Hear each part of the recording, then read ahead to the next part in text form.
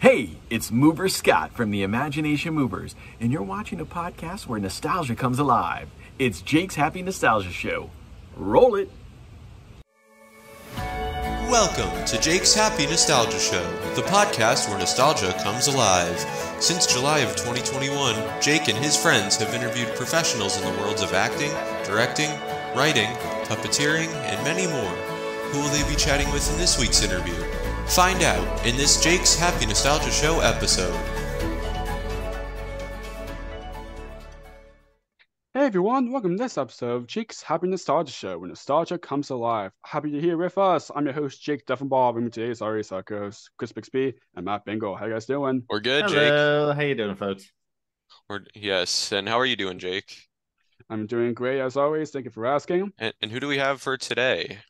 Yes, so today's guest we have for today, he's a musician, songwriter, who is a founder and former lead singer of the acapella musical group GrooveBarbers, and a pioneer of the modern acapella movement. And he's also a part of other projects we're going to talk about, such as Where in the World's Carmen Sandiego, Out of the Box, The Book of Pooh, and a bunch of others that we'll talk about later on. Here he is, Mr. Sean Altman. Happy to hear, Sean. Thanks for having me. Yes. Of course, happy to have you here. Sure. Yes, thank you. So to kick things off, we know who you are, but for those who don't, even though I mostly did your introduction, would you care to introduce yourself a little bit and what you do? Yes. My name is Sean Altman. I live in New York City. My first introduction to this world was as the founding member of a vocal group Rockapella, which was and still is a contemporary vocal group. It's 5 members. I was in the group for the first 11 years. The group has been going on for 20-something years after I left. It's still going on, but I'm not part of it anymore.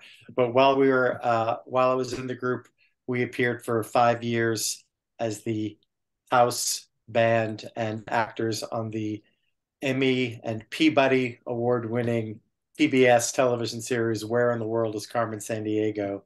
And my biggest claim to fame is that I co-wrote that theme song with my high school and college friend David Yazbek, and that song is now considered one of the 50 greatest theme songs in television history by, I forgot who named it that recently. I think Rolling Stone. Oh, wow. Maybe, no. It's like Wow. it's one of the 100 best theme songs. I don't want to say 50. I think it's like number I think it's like number 52. Okay, and then after I that's awesome though. Yeah, it's pretty cool. Yeah. Then after I left Rockapella, I've been releasing solo albums of my original material since then, and I've had a couple of other vocal group projects. I'm in an acapella group called the GrooveBarbers. I've produced a bunch of other people's records, and currently I'm in 2 tribute acts, the Everly Set, which is an Everly Brothers tribute act, and Forever Simon and Garfunkel, which is a Simon and Garfunkel tribute act. But all along, since the mid-90s, I've always done a lot of writing for television, and I've written songs for Out of the Box, The Book of Pooh, Gullah Gullah Island, Where in the World is Carmen Sandiego, and I co-wrote all the music for Where in Time is Carmen Sandiego, which is the PBS series that came after Where in the World. And that's what I do. Awesome. Fantastic. So what was your background like, and how did you grow up? I grew up in the Bronx in New York City. I started singing professionally when I was 17 years old with my friend David Yazbek, who ended up being the guy that I co-wrote the Carmen Sandiego theme song with. He's now one of the most successful Broadway writers of the last 20 years, having won a Tony Award for The Band's Visit, and he's also written a bunch of other musicals. But he and I, we were a high school folk and pop and jazz vocal duo, and we were playing clubs around New York City when I was 17 years old. Then we continued collaborating when we were both at Brown University. And then also at Brown University, that's where I met the guys with whom I would form Rockapella shortly after college in the late 80s. But I've always been mostly a singer. I didn't really start writing songs until I was in my 30s. And my first foray into writing for kids television was with Where in the World is Carmen Sandiego, and I, kind of got lucky by hitting a home run right off the bat. And then after the success of that theme song, then other shows have contacted me, and I've always kept a toe in kids music writing. But I write for a lot of different people. I write songs that are for television, and I also write comedy songs that are as far away from kids television as possible. Really, really dirty songs. So now with music, who are some of your like biggest musical influences? The Beatles is the biggest. Oh, of course. Yeah, Because of Definitely. course. Makes I've sense. always just liked vocal harmony and really catchy melodies and short songs. And I wouldn't call myself a guitar player, but I play guitar on stage. So I have an attraction to kind of jangly 60s, 70s pop. But also, I'm a big fan of 60s and 70s R&B. I was really good friends with the lead singer of a vocal group called the Persuasions, who were Oh considered yeah. the godfathers of acapella. They're a African American Brooklyn vocal group, since the early 60s. And the lead singer, who sadly passed away a few years ago, he and I were very close, and he was sort of a mentor to me. So I've always gravitated toward sort of soulful, gospel inflected uh, R&B vocals. So I'm kind of, so I guess the Beatles and the Persuasions are my two biggest vocal influences. Nice. Awesome. So one of the things you're most known for in music is being a founding member of the a cappella group Rockapella. Can you talk a bit about how that was formed? Yeah. So when I arrived at in college in 1979, I was immediately inducted into the only male a cappella group on campus, which was a group called the Hijinks. And four guys from the Hijinks formed Rockapella after we graduated. So I sang with the Hijinks in college, and we were singing barbershop music and doo-wop and pop and a lot of Persuasions arrangements. And then when we graduated, we started singing on the street in Manhattan, and we started doing private parties and local television programs, and we started working out our repertoire at comedy clubs. And at one of those comedy clubs, uh, a guy who was he's considered sort of a legend in comedy club lore, a guy named Lucian Hold. He booked a club called the Comic Strip, and he saw us on the street and thought we were funny, and he said, "Hey, why don't you start working on your act at the club?"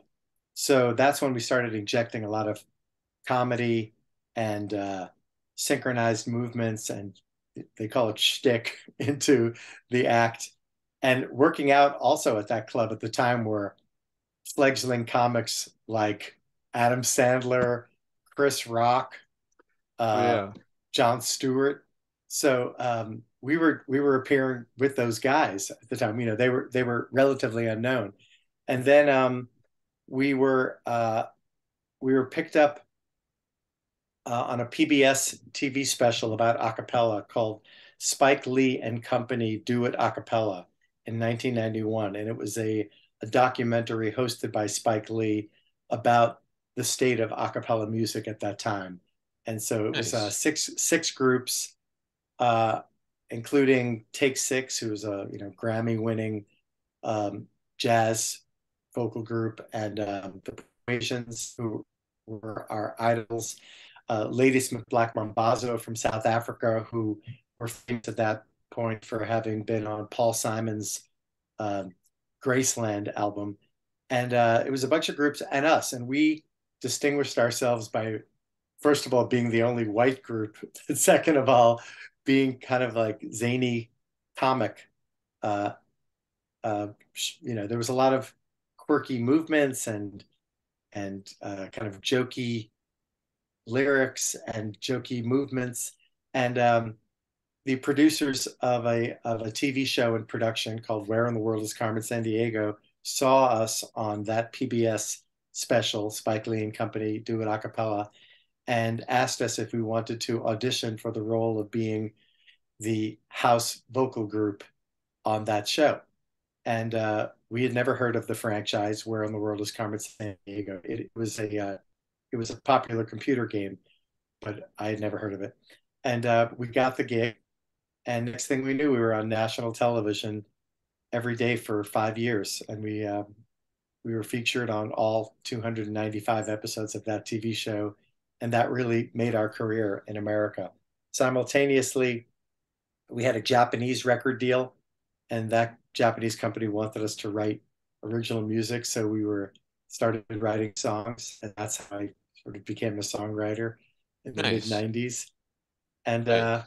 I was with Rockapella until 1997, after Carmen Sandiego had gone off the air. Nice. Nice. So now in the beginning, you kind of mentioned this a bit already, but now in the beginning, Rockapella kind of started out performing on the street. And then you mentioned, now performing at clubs. What was that kind of transition like from, kind of street performing to now getting to perform at a club?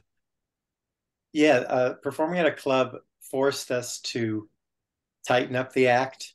And also, as I mentioned, we were really working on the act at a comedy club. So there was a premium placed on being funny. And so we had all kinds of props, and just, we were doing a lot of novelty songs because we were trying as much to get people to smile with the harmonies, but also to get them to laugh. And that was really instrumental in the development of the act, because I think had we not done that, we probably would not have been cast on Carmen Sandiego. We were definitely perceived as being funny. And also we had kind of really strange synchronized movements. We were doing, it wasn't really dancing. It was more like quick, quirky, almost kind of herky-jerky synchronized movements. We were working with a movement coach named Joan Merwin, who had been in a movement troupe called the Adapters. And they were a dance troupe, but they were more about creating weird shapes on stage. So as opposed to groups like, oh, sorry. That's okay. Faux No, pas. no, we're gonna It's okay. cut that out. So as opposed to groups like old vocal groups like the Drifters and the Coasters, who did really sort of more dance-oriented synchronized movements, ours were more about creating weird shapes and doing weird things with our hands and with our heads. And it worked really well for us because we never got winded, as opposed to, when you see people dance on Broadway, they're doing all these really elaborate steps. But as singers, we couldn't really do that. So it was more about creating weird, funny shapes and positions with our bodies. And we really honed that in the clubs. It was comedy clubs, and then it was sort of cabaret clubs. And also, we honed our patter. Putting together an act is a lot more about just rehearsing the music. It's about Right. what happens between the songs, having it seem effortlessly improvisational, while really kind of adhering to a script. Which guy does which intro, just keeping everything tight and engaging. So that's what working at the clubs really helped us do. Nice. Very nice. Now I'm curious. What were some of your favorite locations to perform at with Rockapella, other than the TV studio, of Sure. course? Well, we have a special fondness for a club which has now been extinct for, wow, maybe a dozen or more years, called the Bottom Line. Uh, because the Bottom Line was one of the biggest, most prestigious music clubs in New York City for probably 30 years. And we always wanted to play there. And when we finally got to play there, we did a bunch of double bills with our idols, the Persuasions. So and we sold out a whole bunch of shows there with the Persuasions and then without the Persuasions. So before the group started performing in theaters around the country, uh, that was really our home in New York City. And so we always have a special feeling for the Bottom Line, and we miss it very much. And the Bottom Line is legendary. When everyone's played there, from Bruce Springsteen to Ringo Starr, and Oh, nice. yeah, it's classic New York listening club. Nice. So now what are some of your favorite songs that Rockapella covered? Because I know you've definitely, like you mentioned, you covered a lot of pop and rock songs. Yeah. So the song that really started it out for us was a calypso novelty song from the 1950s called "The Zombie Jamboree," and the Zombie Jamboree was written by a calypso artist named Conrad Mogg Jr. And the original version is by a group called something like Lord Invader and his 12 Penetrators, or some weird novelty song name like that. I've never even heard the original version, but there have been so many other famous versions by Harry Belafonte, the Kingston Trio.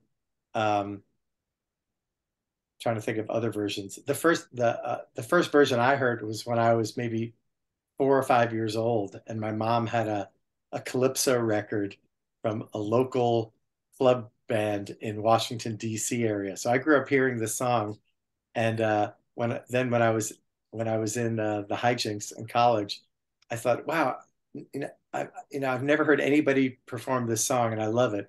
And so I did a vocal arrangement of it, and it ended up being Rockapella's signature song for many years. And we even did it on the Tonight Show. At the time, it was the Tonight Show with Johnny Carson.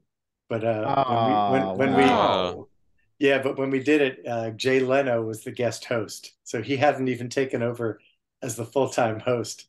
But yeah, we did it. I think it was New Year's Eve, 1991, right after we had gotten on Carmen Sandiego. And so that was, I always think of that song as the song that kind of made my career.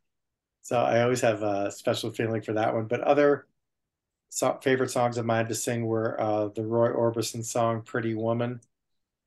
It's a good I've one. always, my first solo when I was in my college a cappella group was the Van Morrison song "Moon Dance."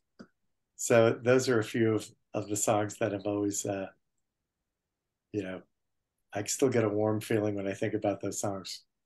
But in the end, the songs that are most meaningful to me are the ones that I wrote myself, because they're, I wouldn't say autobiographical, but they were the first songs I wrote for Rockapella were really among the first songs that I wrote, period.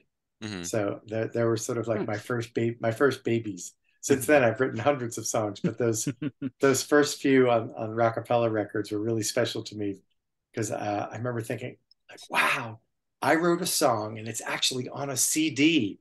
At the time, CDs were a very new Right. medium. Definitely. So Oh, on another favorite song of mine, which won an award for best arrangement from the Contemporary A Cappella Society, was the Hollies song "Long Cool Woman in a Black Dress." Oh, nice. Famous classic rock song. oh yes. But I always love that one. Nice. Nice. Mm-hmm. So similarly, on that topic, do you have any favorite original Rockapella songs? Yeah. My favorite, I guess my favorite has to be the Carmen Sandiego song because it's the one that it's pretty much the only original song of mine that's ever really made me some real money. I hate to sound mercenary about it, but listen, people say that, people write songs for love, but it's also really nice to make a living at it. And so that Mhm. song is really the gift that keeps on giving. I mean, here it is. Yeah. Wow, 33 years after I wrote it, and it's still people still license it. It was just used in the Carmen Sandiego Netflix uh, cartoon series. They're working on a movie, and I hope that they'll use it in the movie. And so, that song, that's always going to be my favorite. But other favorites of mine are a song called Follow Me to Heaven, a song called My Home, which I wrote with David Yazbek, who also wrote the Carmen Sandiego theme song with me. A song called Falling Over You, which I wrote with my friend Billy Strauss, who wrote a lot of the songs for Dora the Explorer and Out of the Box and Gullah Gullah Island. And he was also one of Rockapella's first record producers. Um, Nice. and a song called "Come My Way," which is always because the first ones that I ever wrote, which I thought were really good songs, those are the ones that I'm grateful for them. Awesome. I had to write a lot of shitty songs before I wrote a few good ones. Yeah. So now you mentioned earlier, Rockapella released a bunch of albums in both the USA and Japan. Can you kind of talk about a bit about the albums and how they kind of came about? Yeah.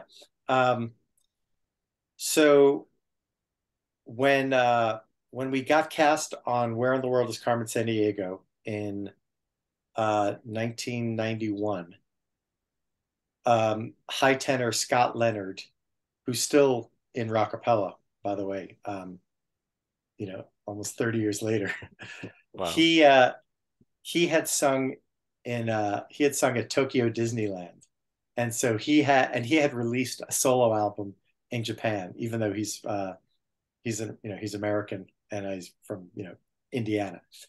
But when he joined the group to be on Carmen Sandiego, he had all these Japanese contacts, and he pitched us to a Japanese record producer that he knew, and a Japanese record company signed us, and that was really critical for us because in America we were on Carmen Sandiego, and we were singing only covers and parody songs of covers on Carmen Sandiego. But because of this Japanese record deal, we were singing for adults in Japan, and that record company wanted us to write our own songs. So we all started writing songs, and we put out 8 albums in Japan over a 4 year period, a 4 or 5 year period, and we toured 8 times there, doing some covers, but mostly originals. So that record deal was hugely influential in my life and in my career because had it not been for that, I think I probably wouldn't have started writing songs. It was only because the record company said, "We want you to write songs," that I started writing songs. Mhm. And so then Rockapella also released some albums in the US. And then when I quit Rockapella, I continued to write songs. And so had it not been for that Japanese record deal and those 8 albums, I think I probably would have just stayed mostly a singer, and I would have written the Carmen Sandiego theme song and a few other things. But because of that, the impetus of writing originals, really changed my life. Uh, Oh, awesome. Definitely. So, how would you say Rockapella's sound has evolved over the years? Well, it's you remember Rockapella started in 1986, and so Yeah. that's coming in 3 years. That'll be 40 years. Is that right? Yeah. Uh, so the sound because it's a vocal group, even one voice changing can change the sound of a vocal group, because the sound of a vocal group, it really is very specific to the sound of those particular voices and who's doing the vocal arrangements. So because we emerged from this college a cappella group that we were all in called the Hijinks, the first sound of rockapella was very much like a cross between barbershop music and doo-wop and old R&B soul, like the Persuasions. And then we added vocal percussion. And when we added vocal percussion, a drummer who does drums with his mouth, which was a real novelty back then. In the late 80s, the only people who were doing human beatbox vocal percussion were hip hop groups. But then in the very early 90s, Rockapella and a couple of other contemporary a cappella groups added beatboxers, or vocal percussionists, as they like to call themselves, to their rosters. And it really changed the sound, because all of a sudden it sounded less doo-wop-y and more like a band, because it had drums, vocal drums. And so that changed the way I did vocal arrangements. And so for the 11 years where I was in the group, I had kind of it was almost like a formula for vocal arranging. Drums, the bass singer, who was doing like boom, boom, boom, almost like walking bass line, walking bass line, the sound of like an upright bass, not doing many lyrics, but then occasionally doing like a step out line, like, yeah, or maybe one little comedic line, like in the song Love Potion Number 9. It's like the band goes, I held my nose, I closed my eyes, and the bass player sings, I took a drink, little comedic step out lines. So that was my formula. It was like you had the lead singer, two guys singing backups, the bass singer thumping along, and the drums doing the drums. And for the entire 11 years I was in Rockapella, that was the formula for me. Scott Leonard, who's still the leader of Rockapella, he had a similar style of arranging. But then when I left the group, his own musical tastes, which tended to be a little bit more contemporary pop and contemporary R&B sounding, sort of changed more to be hit to reflect his taste. So he's a big fan of Michael Jackson and Prince, and more contemporary pop stuff. So it became a little bit more slick, less Beatlesy, and more sounding more like stuff that was on the radio. And he's still the primary vocal arranger for the group. So Nice. it still sounds like Rockapella, but it's more his musical taste than my musical taste. The first 11 years was, I guess, more my musical taste, and then the last 25 years have been more his musical taste. Mm-hmm. Definitely. Definitely. So during the Rockapella days, you mentioned the Persuasions earlier. You got to open acts for such as Chuck Berry and Billy Joel and the Persuasions. Can you share any memories from opening for them? Well, we were so excited just to be on the same bill with them. The first time when I was a teenager, I would go see them at this little club called The Bitter End.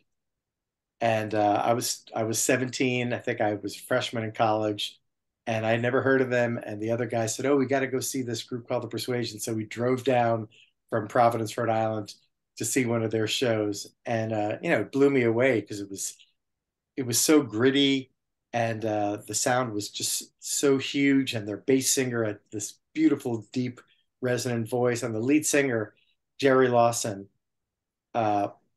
still, to this day, I think he's just one of the great R&B singers ever. I mean, I think he's up there with Otis Redding and Sam Cooke and all of the greats.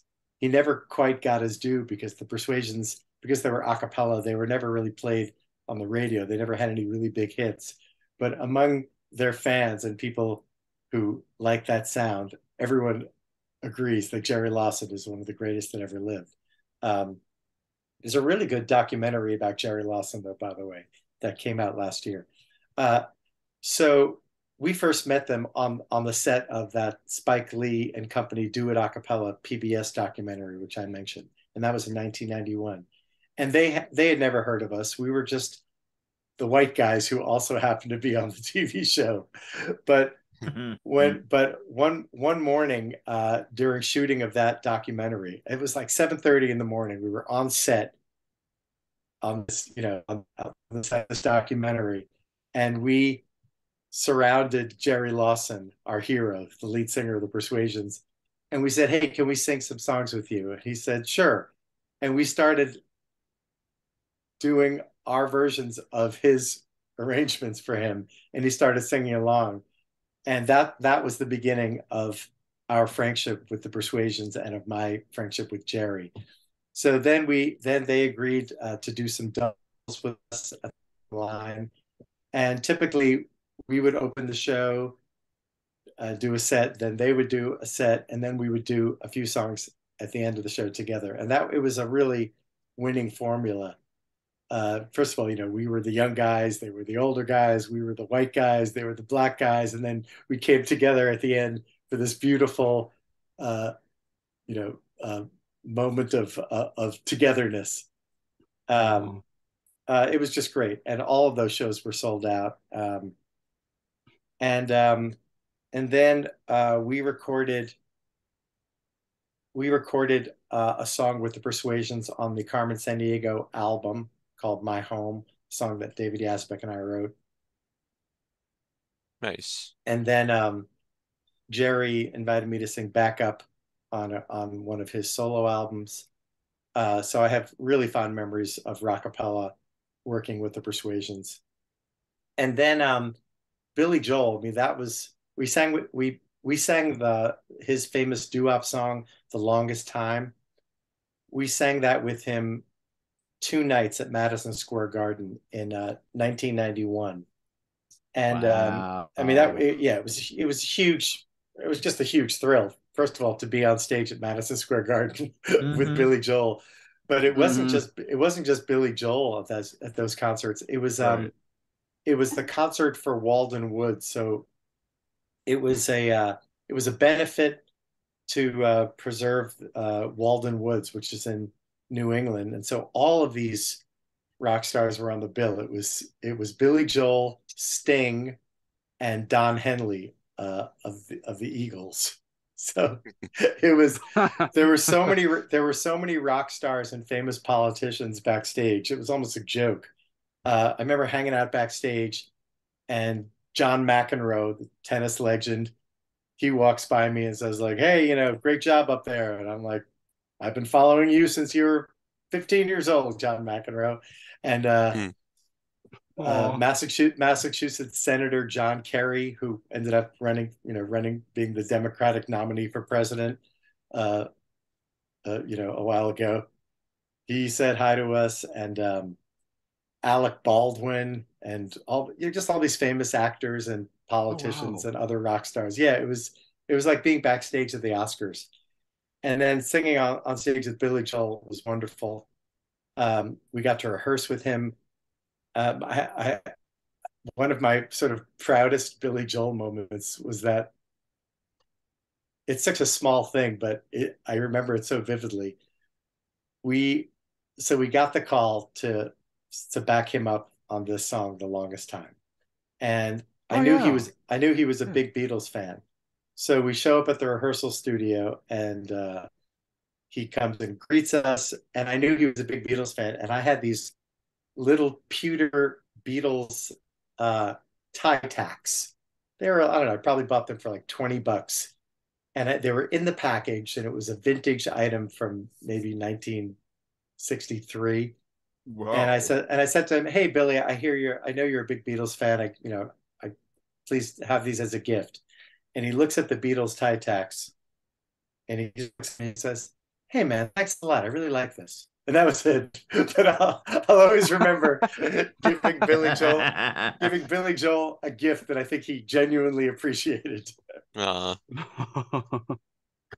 Yeah, so we did that. We sang backup for him 2 nights, and we had met him earlier because we had done a benefit for a big church in New York City called Cathedral St. John the Divine. Billy Joel was a benefactor of restoring that church. And so we had met him there. And I think that's probably how we got that gig, is because he saw us sing a couple of his songs there.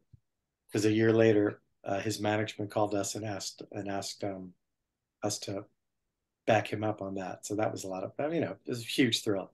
That's like one of those lifetime things, to have sung with Billy Joel at Madison Square Garden. That's awesome.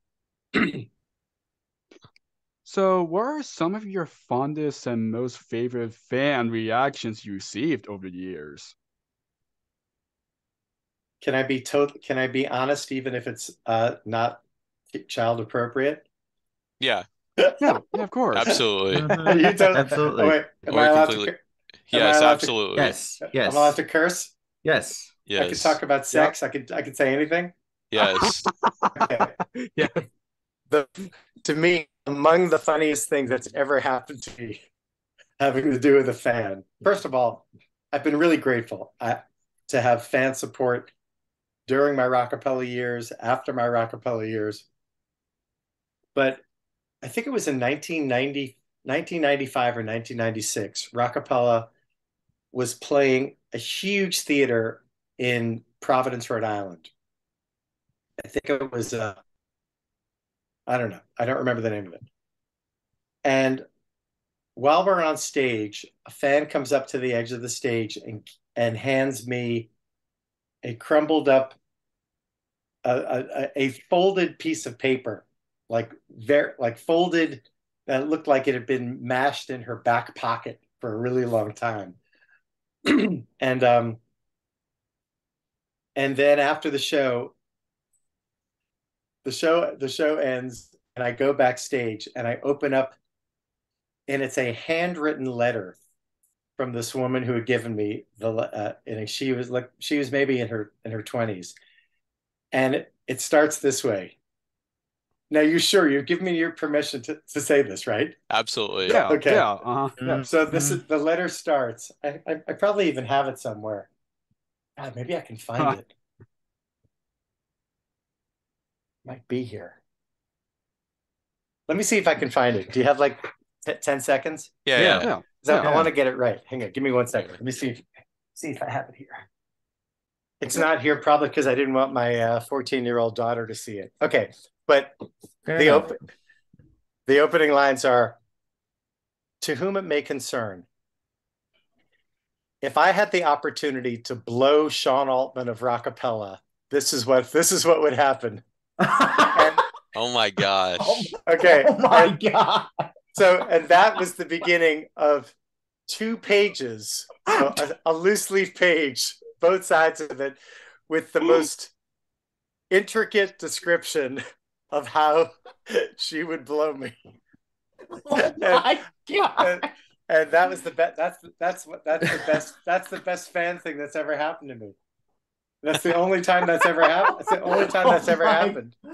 Wow. Might want to save this one for prime time then. There you go. Oh my Oh gosh. my God. Wow. So that's the thing. After that, there's no other fan story that can rival that. I mean, that's all there is. I guess what's unusual about it is that that's the kind of thing that I'm sure happens to real rock stars all the time. Mm-hmm. But Rockapella's audience was mostly a family audience. So it was kids and their parents. So to get something like that was so completely out of character that everyone in the group is still talking about it. Like, I remember when Sean got that letter in 1995. And I'm still talking about it too, because it's never happened. It hasn't happened since. I mean, I'm sure it's happened to Rockstar, but I don't know about that intricate, I know. No, yeah, and she was a pretty good writer too. Very good use of imagery and metaphor. Definitely sounds about right. Oh wow. How long have we been doing the show now? 2 years. Um, Yeah. I don't. I know, yeah. That's a first. I kind of want to ask that question more, to be honest. I think it's the first time we've ever asked that question, I think. Yeah. And now it won't be the last. So after your time with Rockapella and Carmen Sandiego, you composed songs for other projects, including, Yes. as you mentioned earlier, the Disney series Out of the Box. How did you begin working on that? I've mostly gotten work through a network of friends who have all worked in children's television.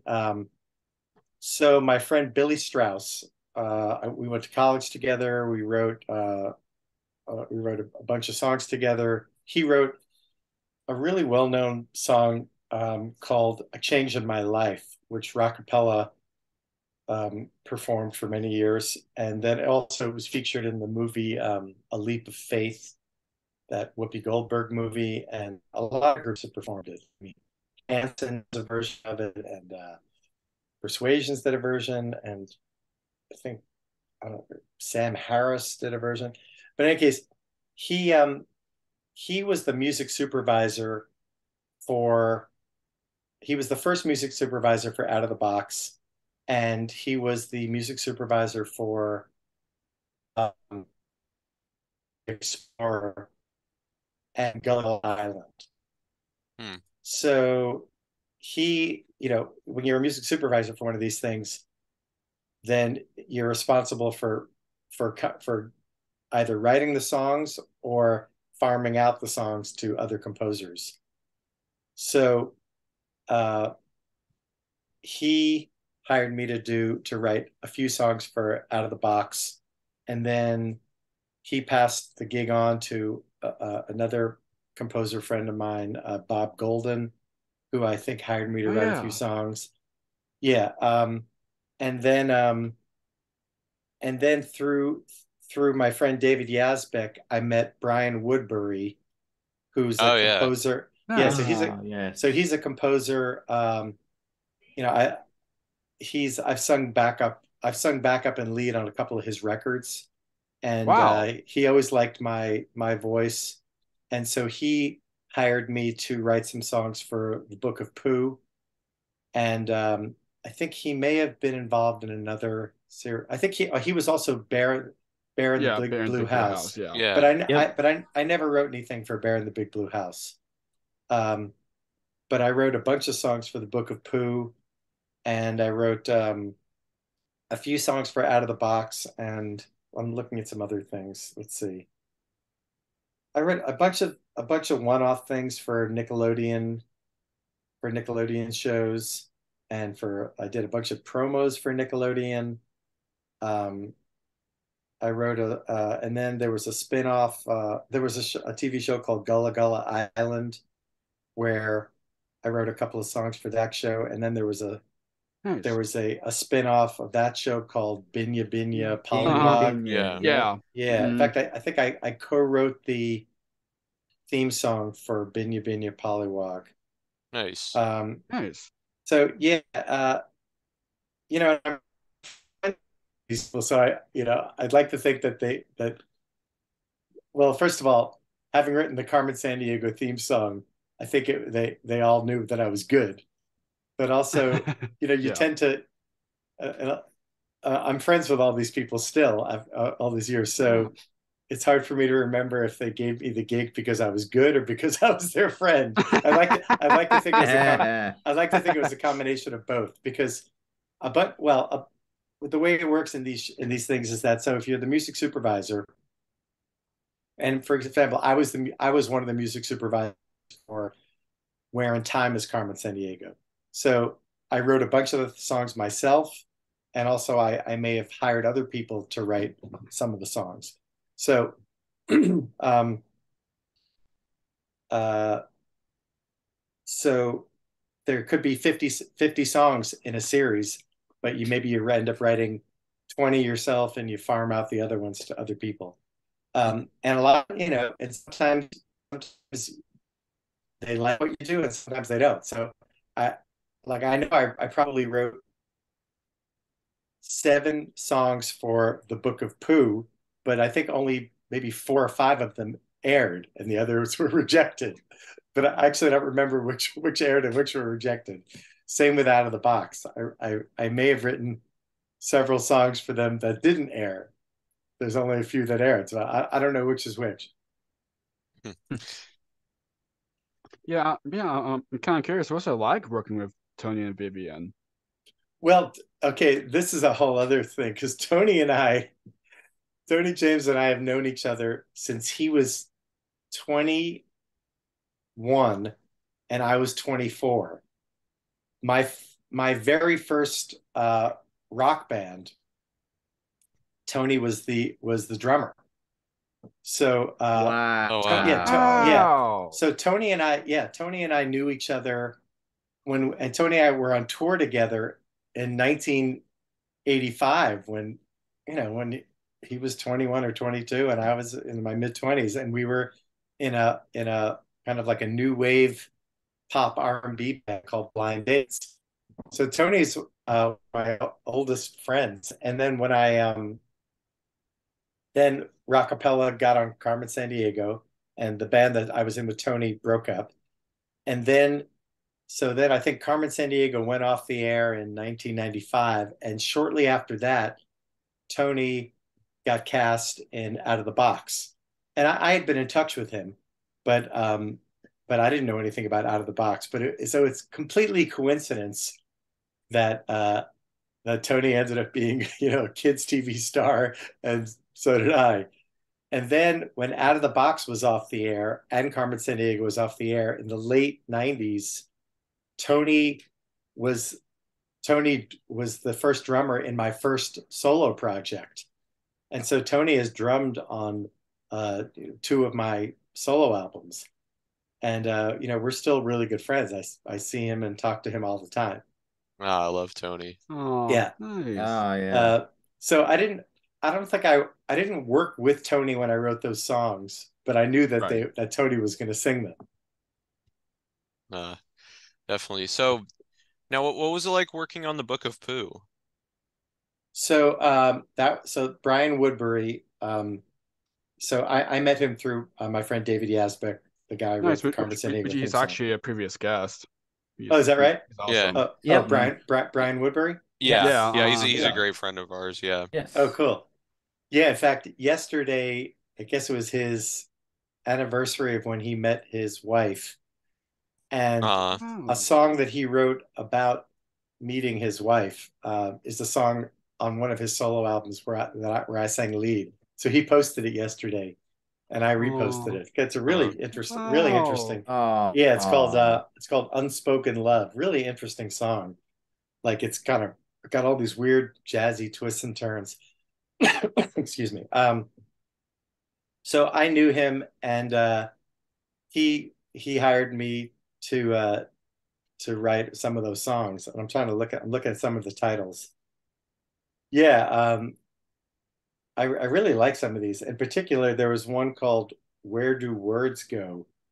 Oh yes, that's a great one. What was really cool about that. So Brian I think he was living in. I'm not sure if he was living in Brooklyn or he was living in California at the time. But we did everything remotely. He would send me a track and the lyric idea, and then I would create a demo, or sometimes he would send me sometimes we would go back and forth and send files back and forth. Every song was somewhat different. But for that song, Where Do Words Go? I remember it came out so well, and he and the rest of the people from Book of Pooh liked it so much that I remember Brian telling me, he said, yeah, they're going to try to get Paul McCartney to sing it. And there was there was a couple of months period when it was still in play, and they were trying to get it to Paul or get it to Paul's management. And I remember, being a Beatles fan, my head was spinning, thinking like, oh my God, Paul McCartney might be recording a song that I wrote. And I remember talking with Brian saying like, all right, well, if Paul does record it and it ends up being in England, like, I really want to go over to England to be part of the recording. I remember having this conversation with Brian about what we would do if Paul McCartney actually was going to sing the song. Of course, it never happened. And the final version is me singing it. But I would much rather have McCartney sing it. And then some of these other ones are, let's see. So I'm looking at this. Let's go. Then there was a song called Green Thing, which it went something like, it's a green thing from outer space. It's got no eyes, no ears, no face. Is it friendly? Yeah. It might be mean, but all meant to do is that it's green. I mean, I really like that one. It's kind of jazzy. Then there was a song called On the Double, which I like that one because it was call it like a patter song, really, really fast lyrics. It was sung by wait, I guess Rabbit. Yeah, I think it was Rabbit. Yeah. Yeah. I might even have somewhere I have like the demo. I have a demo of all of these somewhere. But there was, because it was a patter song, almost like a Gilbert and Sullivan, really, really fast lyrics. There was a lot of interesting internal ramming. It was like, well, I guess I'll just have to work faster and faster and faster and faster with my whiz, biz, zigzag, lightning kind of speed, my helter-skelter, hurry-scurry, high velocity. With dual, double-barreled, ambidextrous intent, I must up my productivity to 200%. So it's like a lot of stuff like that. I still remember some of these lyrics really well, as you can tell. Yeah. Yeah, that was really fun. And then I think there were a couple that got rejected. There was one called that Tigger was going to sing called I Bounce. I don't know if it made it, but it was really good. And then there was a song called Building a Beast, which I think was rejected, which I ended up repurposing for another project. That's the thing about writing songs for hire, is that if it gets rejected, you don't get paid, but you put in the work to create the thing. And I'll be damned if I'm going to write something good and not use it for something. So the next project that comes along is like, oh yeah, I got that thing that was rejected. I'll just change some of the lyrics around and use it for that. Definitely. So, do you have any favorite songs you wrote for Out of the Box in the Book of Pooh? Yeah, well, I think I've mentioned all the ones that I wrote for Book of Pooh. So it looks like I wrote 6. Where Do Words Go? Green Thing, On the Double. I know those aired because I remember seeing video for those. There was a song called Impossible to Live With. Oh yeah. Which is, did that air? Yeah. Did it? Yes. I guess it aired. Okay, Yeah. good. Yeah. Oh, that's good. Wonderful kind of duet between Tigger and Rabbit. Love that Oh, song. okay. Mm-hmm. All right, cool. All right, that's good. So I think 4 of them aired. And then I think 2 of them didn't air. I Bounce, that Tigger song, and Building a Beast. I don't think that aired either. So I was 4 for 6. So,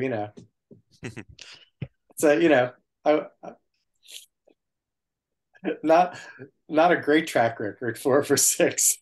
I would have preferred 5 for 6 or 6 for 6. But I think that's the only stuff I wrote for them. And then Out of the Box, I think I wrote a song called Group Soup, which I know aired because Chris, I just sent it to you. Right. Yeah, I mean, I have my demos of these, but I can't find them. But they're on some cassette tape somewhere. But I know that Group Soup aired. Excuse me. That's okay. I don't know where you guys are, but in New York City, we're battling a terrible air quality thing. Yeah. We kind of, Oh, I'm in Massachusetts. We kind of are a little bit as well.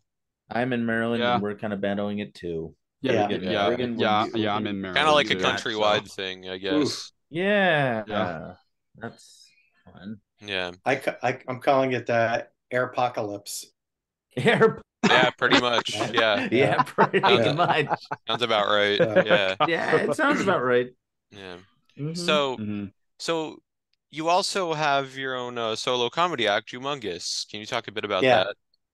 Yeah. So, I mean, I guess I would call it a hiatus because I haven't really done the full show in a few years, not since. So, all right, I started my first foray into writing comedy songs, like full on comedy song just for laughs.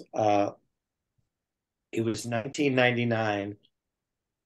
I wrote a song about the Bill Clinton Monica Lewinsky sex scandal. Oh boy. Oh, A oh song. boy. There's a whole blowjob theme to this entire interview. I know. So Don't worry, Jake. You just do your research after the show. so You'll be but fine. I wrote a song with a friend of college friend of mine named Rob Tannenbaum called Hanukkah with Monica, and it was a bunch of Jewish jokes and oral sex jokes crammed into this one song. Because Monica Lewinsky was Jewish, and Rob Tannenbaum and I are Jewish, and so we just wrote this song called Hanukkah with Monica, and it was just one big string of Jewish jokes and dick jokes, and it was popular, and it got a bunch of morning radio airplay. So Rob Tannenbaum and I decided to write a few more songs. So we started performing under the name What I Like About Jew. And we started just doing clubs in New York, and we would invite other secular Jewish singer-songwriters to join us and sing just songs that they had written. And then it was songs and comedy songs. And he and I kept writing, and soon we had an album's worth of material. And we started touring around the country. And so we toured and supported this album of songs we did for about maybe 4 years. And then that act broke up, and he formed his own Jewish themed comedy song act, and I formed Jewmongous to do the songs that he and I had written together and a bunch of others that I had written. And so I started touring Jewmongous all over the country, and I performed it in maybe 5 countries in Europe, and I even sang it in China. And I put out 2 albums of comedy songs, which I'll show you the album covers. There's Sean Altman, Taller Than Jesus. That's me, and that's Jesus. As you can see, I'm much taller than he is. And the taller than Jesus is it's a reference to the fact that in 1967, John Lennon made a famous remark to the London Evening Standard newspaper about how popular the Beatles were and about how Christianity was dying and how kids cared more about the Beatles than about Christianity. And he said, and he was basically talking about how the religion in the world was on the decline and pop music was on the ascent. But he said, the kids don't care that much about religion. I mean, he said, the Beatles are bigger than Jesus.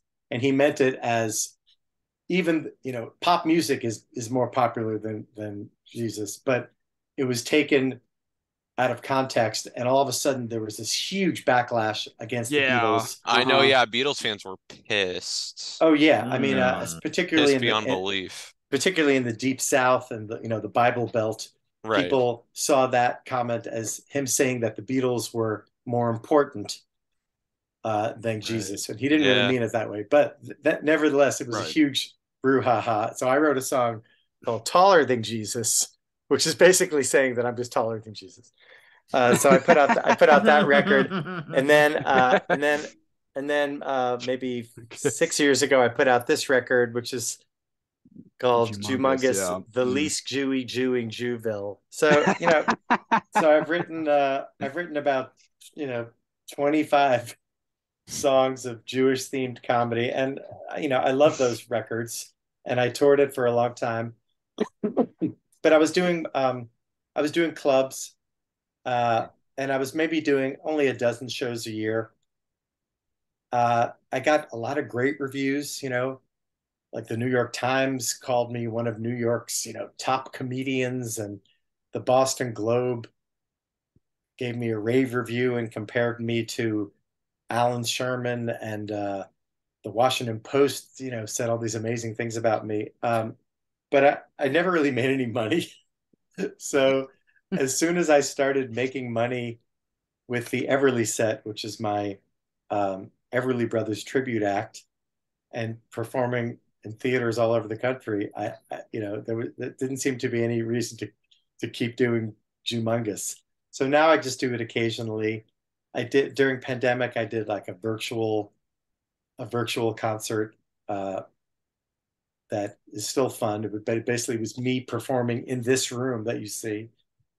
So I still have the act, but I haven't done the full show in a few years. So the albums are out there. They're both on YouTube and on streaming services, but it's not really something that I'm actively working on these days.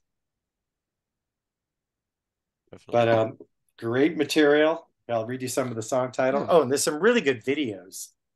I highly recommend checking out the video for a song called Phantom Foreskin. I've got a song called Tough Motherfucker with an Eye Patch, and that's about in the 1960s there was a famous war called in Israel called the 6-Day War, where the Arab countries attacked Israel, trying to exterminate Israel, and Israel beat them in 6 days. And the leader of the Israeli army was a guy named Moshe Dayan. He was bald and he had an eye patch. So when I was a kid growing up, I was so enthralled by this guy. He was so tough and he had an eye patch. He looked like a crazy Jewish pirate. And so I wrote a song called Tough Motherfucker with an Eye Patch. There's a great video for that one too.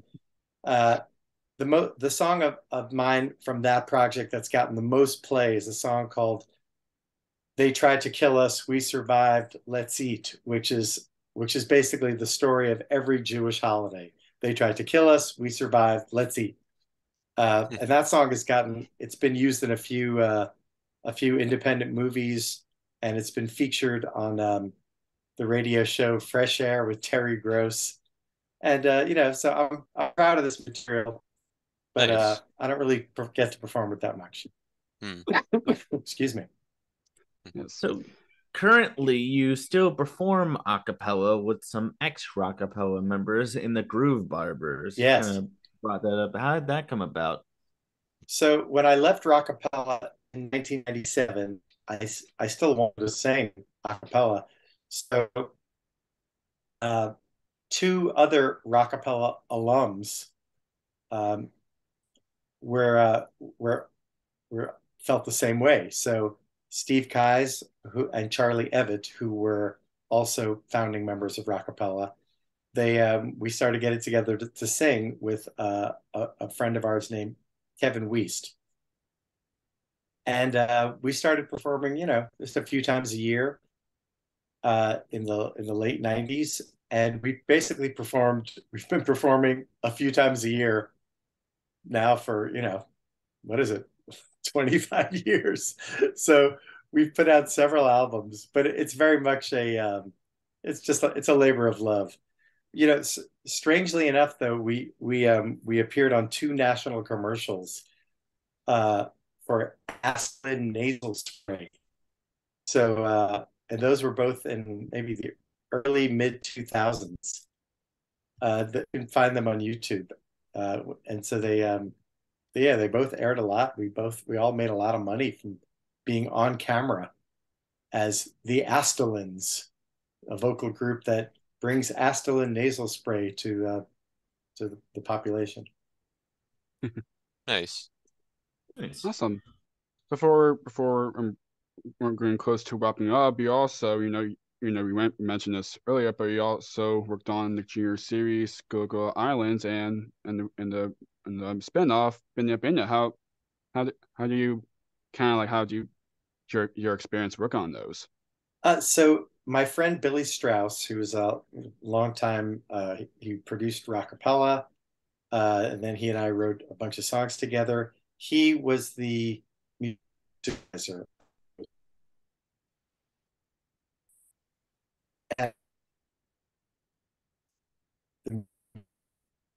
of most of the songs on Dora the Explorer.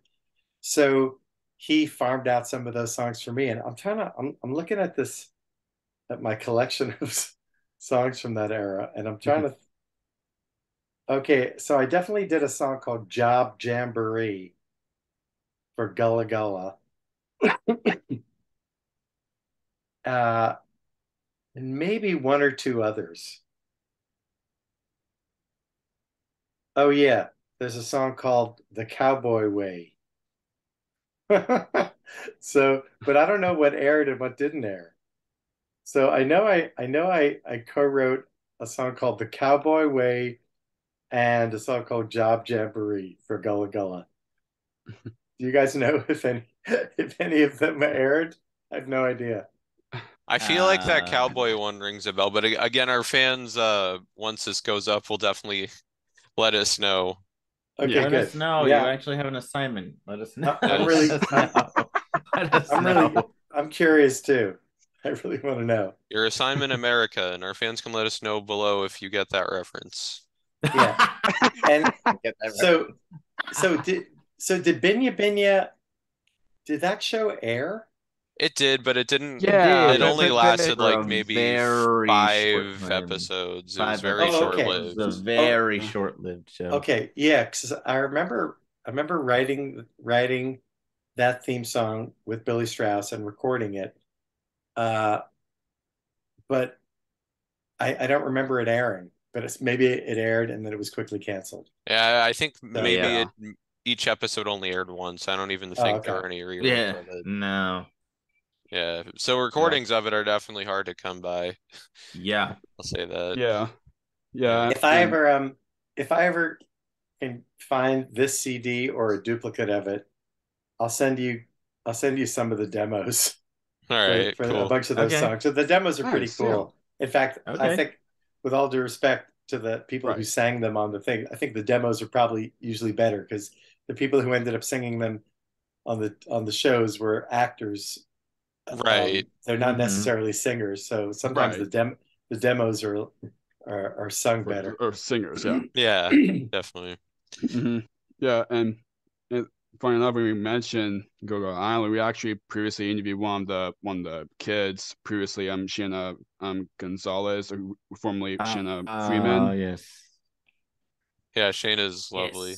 She's cool. awesome. Yes, she is. We also spoke to Peter Lurie, who worked on that. Yeah, show. yeah, that's right. Yes. Oh yeah, I saw him like a week and a half ago. Oh wow. Because we were both I've worked with him on stuff too. I mean, he's hired me to sing on things, and I've sung on demos of his. But we were both at David Yazbek's concert in New York a couple of weeks ago. Nice. Very nice. Awesome. Very nice. So, what would you like to say to those who have supported the projects you've worked on over the years?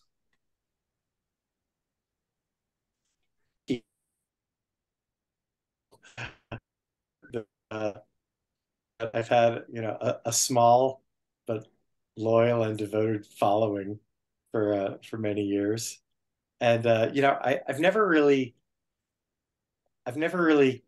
tried to capitalize on. I've never done like a GoFundMe or anything like that. I probably should have, because I have enough devoted followers that I probably could have launched another project, but I never felt like I had to go dip into that well to get a project off the ground. One thing I'm thinking of doing though is in this bag, this little plastic bag contains all of the braids that I wore for 10 years when I was on Where in the World is Carmen Sandiego. My own Wow. my own human hair, my own DNA contained in these 50 or so braids of my bleach blonde actual hair. So I think I might sell these for like $150 a pop with like a certificate of authenticity. And and then once you have it, you're free to do whatever you need to do. You can clone me, you can do whatever you want. So of course, if you clone me, then you'll have to parent me, and that's not going to be a picnic. So,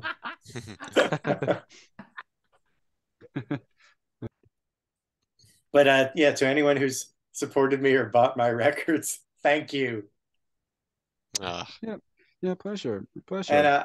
thank you, thank all of you for keeping these strange projects alive Absolutely. many years after the Absolutely. fact. Yeah, Yeah. definitely. So if people would like to connect with you, where can people find you? They can email me directly. It's my initials SA at SeanAltman.com. Nice. It's a SA at SEANALTMAN.com. And if you want to see if you want to see me perform lately, if you can go to theeverlyset.com. It has the schedule for both the Everly Set and Forever Simon and Garfunkel. Theeverlyset.com. Nice. And links to that will be in the Awesome. description down below. Thank you. People to Yes. connect with you. Yep. And so this last question we ask, we usually ask every guest. Chris is going to ask this last question. Go ahead, Okay. Chris. Yeah, so of course this podcast is called Jake's Happy Nostalgia Show. When you think of nostalgia, what do you think of, or in your own words, how would you define the word nostalgia? Nostalgia is a really interesting word because uh, it's it has subtly different meanings in different languages. Because I would describe it as a pining, like a pining for it's pining for a view for something in the past, but it's sort of unrealistic. It's like looking at the past through rose-colored glasses. So people sort of remember fondly something from their youth, even though while it was happening, it may not have been that good. Like people for example, in my current project, the Everly Set, I'll say to the audience, "Oh, those great days, great old days of 1957." And the audience, yeah, nobody talks about in 1997. America was under the grips of Jim Crow, and and a lot of people couldn't vote, and there was still segregation. So nostalgia is a funny thing, but it involves a a sadness, a sadness and longing for times gone by. And for me, I have a nostalgic feeling about Carmen Sandiego. And it's interesting Yeah. because while I was on Carmen Sandiego, which, by all accounts, unless something miraculous happens to me in the rest of my life, that will certainly go down as the pinnacle of my career.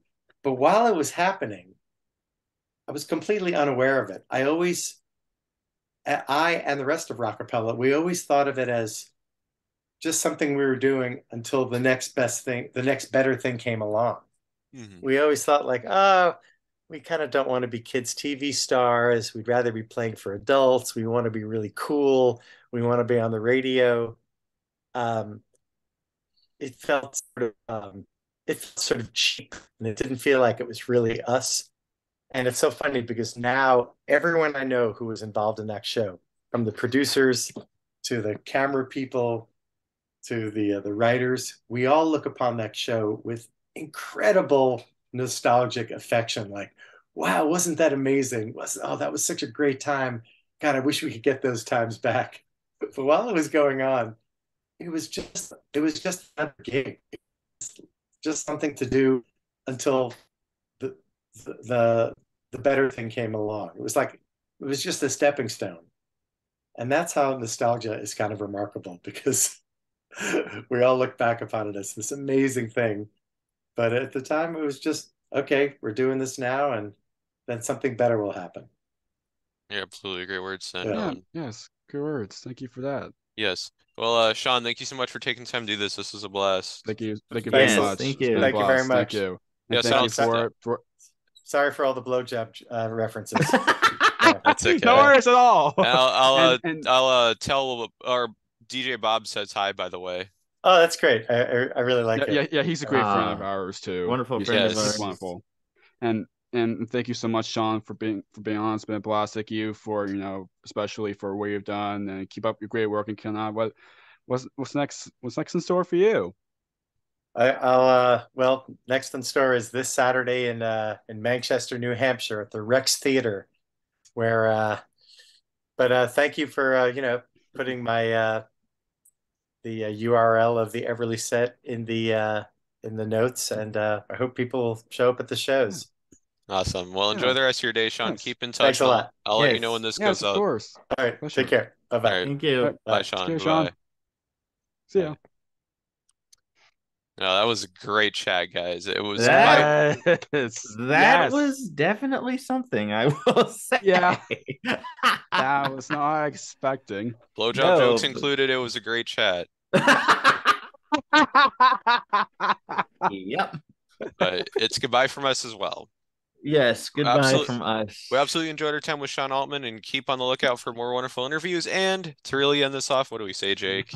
Keep nostalgia alive. Take care, everyone. See you next time. Bye-bye. Take care. Bye, everyone. Bye. Thank you for tuning in to another wonderful Jake's Happy Nostalgia Show interview. Be sure to follow Jake and the crew on social media and stream the show wherever you find your favorite podcasts. And as always, remember to keep nostalgia alive. Bye-bye.